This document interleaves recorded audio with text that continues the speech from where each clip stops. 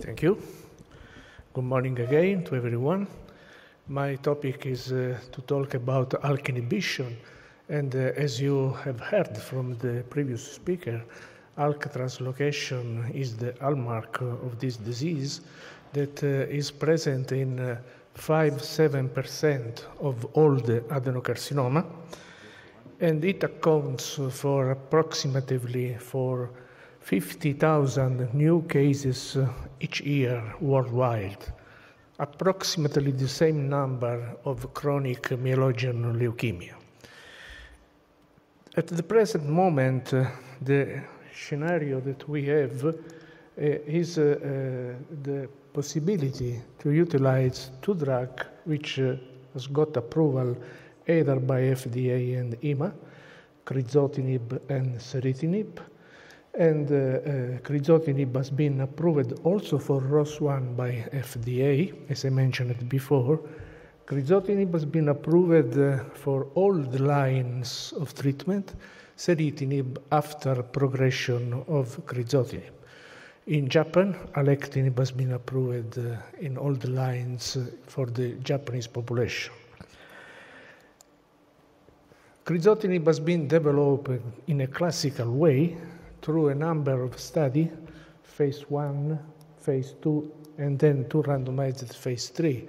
But what has been particular is that the first approval by FDA occurred after the first results of the phase 1 trial that was one of the exceptions in oncology. After this approval, crizotinib has confirmed its activity in phase 2 pretreated patients and in 2 randomized trial versus chemotherapy in phase 3 trial in second and first line. The most relevant data are for changing the clinical practice, which has been published in New England Journal of Medicine, has been performed in this trial comparing crizotinib to cisplatin pemetrexed. As you see, in terms of response rate, 74% was the response rate of crizotinib in first line versus 45% for cisplatin pemetrexed, which is a high percentage of response for chemotherapy, and the median duration of response was 11 months versus 5 months. What is noteworthy is that in ALK translocated patients, anyway, approximately 25% of the patients, they do not respond to crizotinib in first line, and this has opened the way for finding new treatment because it's a large proportion of patients, 1 on 4. In terms of progression-free survival, there was a clearly advantage for crizotinib versus chemotherapy with a reduction of the risk of progression approximately over 50%. And this did not translate in a survival advantage because 70% of the patients in the chemotherapy arm, they cross to crizotinib at the time of the progression. But again, there is the question that also in the chemotherapy arm, 30% of the patients do not have the chance to receive crizotinib in first line. And this is very important because they don't have the chance to get the crizotinib anyhow. So it is clear to me that today, and also in Europe, this is possible, and hopefully also in Italy in the proximate future, crizotinib need to be considered the first line of choice for this kind of patients. Well, we have a number of potential new agents that, from a theoretical point of view, in the cell line experiments, they show better activity than crizotinib at different pharmacokinetics characteristics. And if you remember that 25%, 1 or 4 of the patients do not respond to crizotinib in first line, these new drugs could be an option that could improve our results in this disease. What are the potential advantage to give these new agents in first line? Well, they have a better enzymatic activity. Second generation seems to be more potent, more powerful than crizotinib. And they are active after crizotinib failure, so they seem to be active in a large number of patients with respect to crizotinib. And mainly because CNS is one of the major failure sites during crizotinib treatment, all these new drugs and the most known today are for sure ceritinib and alectinib. They seem to cross the blood barrier, the blood-brain barrier, and they have a better activity in CNS, and this is very important. The only disadvantage that I find today in the sequence of treatment is that probably, or maybe, the sequence first crizotinib, then a second agent which is active in crizotinib refractory or progressive patients could be a strategy that overcome the results of the first agent in front line. But this needs to be validated in the clinical practice. We have today a randomized clinical trial which has been closed, and it has been performed in Western Europe and in USA, comparing alectinib versus crizotinib. Alectinib has been already marketed in Japan on the basis of a similar trial that in Asiatic population has shown a benefit in progression-free survival for alectinib versus crizotinib. The trial has been closed, and we are waiting the result for the last year. And this will give us an opportunity to evaluate a new generation ALK inhibitors versus crizotinib in first line. We have experience with another second generation ALK inhibitors, ceritinib, in naive patients, and in naive patients we have a progression-free survival with a median of 18.4 months. That is much higher than the 9-10 months that crizotinib has reported in the first-line setting. In refractory patients progressing after crizotinib, the median progression-free survival is 7 months that need to be added anyway to the 10 months of progression-free survival of crizotinib in the sequence strategy. So we have 18 months with ceritinib in first line, but 17 months in the combination strategy of crizotinib after ceritinib. Ceritinib has been evaluated also in a phase 3 randomized trial versus cisplatin or carboplatin and pemetrexed. Is a similar trial to the one that has shown superiority of crizotinib in this setting, but the difference is that in the first trial of crizotinib, there was not maintenance treatment that is present in this arm, so we will evaluate in first line an ALK inhibitors versus the same duration of chemotherapy, at least in responding patients. And this trial has completed its accrual, and we are waiting the results, I think, for the next years too.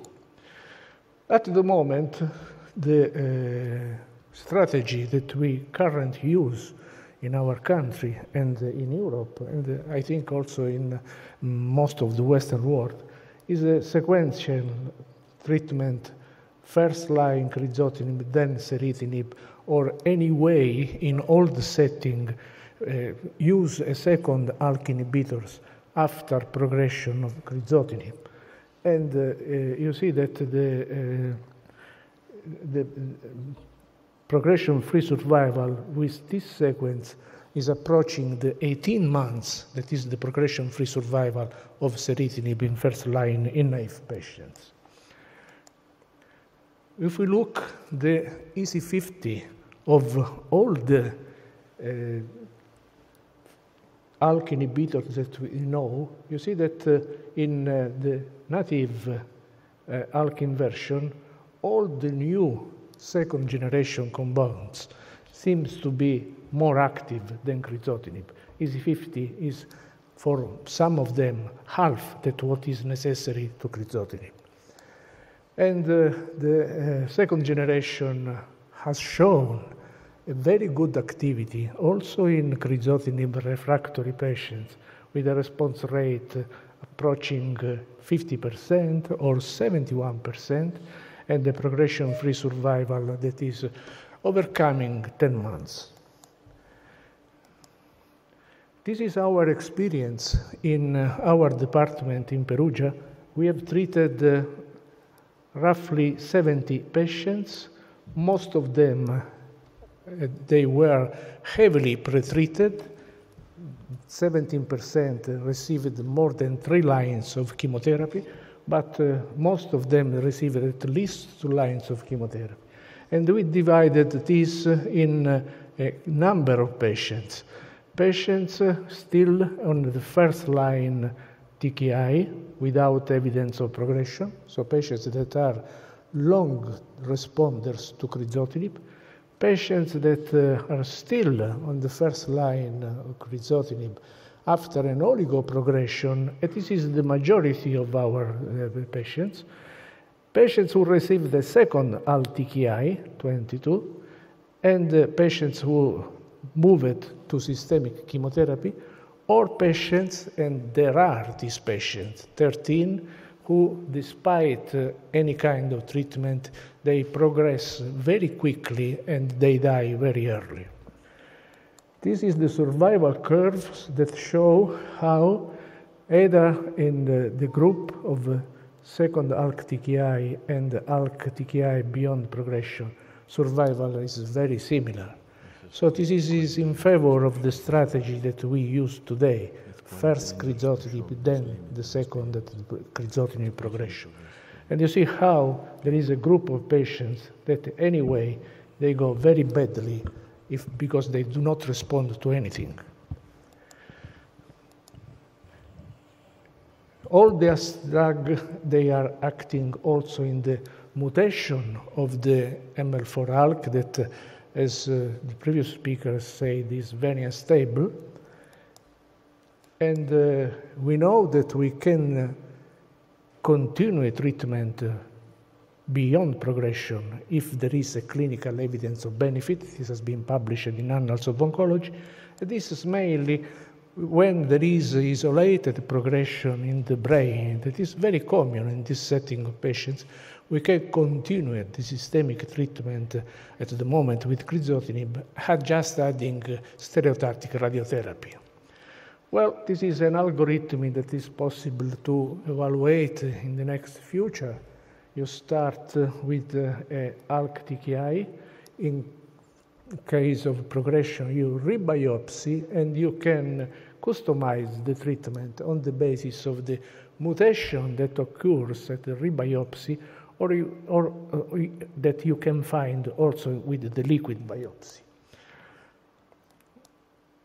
These are all the drugs that are on study in this moment, and you see that with this apparently limited number of patients, we have a very, very large number of trials and drugs that are on the field. One of the important questions is that the toxicity of these agents may be in some way the difference. Crizotinib has a very good toxicity profile. The toxicity adverse events are very mild, and the most important side effects are transient vision disorder, and the most worrisome side effects are gastrointestinal with nausea, vomiting, and diarrhea, but very seldom of the grade 3. This is not true for the other agents that are a little more heavy in the treatment, mainly because of the gastrointestinal side effects. Well, one important side effect that we have to know with crizotinib is that in men, they have the capacity of lowering the androgen concentration. They cause androgen deficiency, and this is a cause of reduction of sexual function in men, and this need to be evaluated, and this could be easily determined by the androgen evaluation in the blood. Well, one of the most important experience in patients treated with ALK translocation is the development of brain metastasis.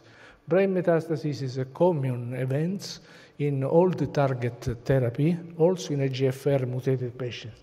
This is our experience in Perugia. We got in the ALK treated patients anytime the incidence of brain metastasis approaching 38% in EGFR mutated patients, and 18% in ALK EGFR negative patients in a group that we selected on the basis of no exposition or very low exposition to smoking habits in order to have an homogeneous population. You see that the incidence may be because of prolonged survival is quite a doppel in the target therapy agents in the target population. This doesn't seem to be an important topic for survival because median survival in ALK translocated patients in this population is exceeding 70 months, in EGFR is exceeding 50 months. It is much lower in patients without any target, in patients wild type. So brain metastasis is common, but is not a dramatic event, can be managed in many, many ways, combining radiotherapy with systemic target therapy. Crizotinib has a limitation because of its poor penetration in the brain that we have shown in a journal Thoracic Oncology, and the response rate and the control is poor, 18% and 33% in treated brain metastasis, and the intracranial failure accounts for 70% of progression disease in this patient population. All the new drugs, apparently, they have higher activity, higher overall response and control in the brain, approaching 50% of the response and over. And this is the trial that we are performing now, the ASCENT-7. It is a worldwide trial in which ceritinib is given in all the patients with brain metastasis independently of the line of treatment. We have evidence that alectinib, because of his characteristic and his pharmacokinetics, can be a potential useful drug for treating brain metastasis. And this is the pooled analysis of CNS treated patients with alectinib. Here you see some response that are clearly evident during the treatment of alectinib. And this is the forest plot of the waterfall plot of the alectinib response regardless prior radiation. You see that the major of the patients got response to alectinib. This is a major advance in the treatment of this disease, and with a 60% of overall response and a comprehensive 19% of disease control in brain metastasis. Here there are some examples of response after a few weeks of alectinib treatment in two different patients, and again, the same experience. And the last part of my talk is due to the new compound that is developed, that is the lorlatinib, that in advanced non-small cell lung cancer with ALK translocation. This data has been recently presented. You see that you have an important response rate despite the fact that these patients were pretreated or non-pretreated. And this is particularly true either for ALK patients and in ROS-resistant patients.